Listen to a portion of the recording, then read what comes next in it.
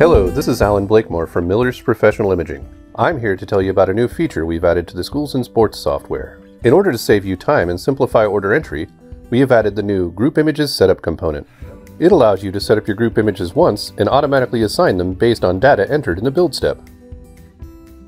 Prior to setting up your groups in the software, it is recommended that you crop the groups to fit the aspect ratio of the group print size that you wish to offer.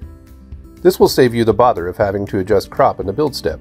Please note that our MemoryMate templates use a 5:7 ratio for the group, so if you are offering these, crop to a 5:7 ratio.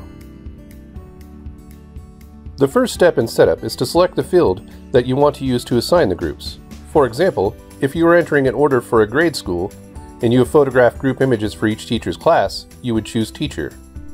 If you have imported data, you will see image boxes show up for each unique group in your CSV. If there is no data imported, or you want to add a group that is not found in the data, you can click the white and green plus button next to Add Group Items. This will allow you to type in criteria for groups by hand. After this, you can either browse for each group individually, or you can select a folder of images and drag and drop them into the appropriate image box.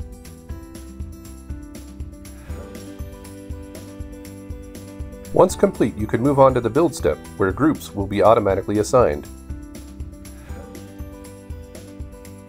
When you get to the build screen, you enter your subject, select your package, and just like that, your group is populated.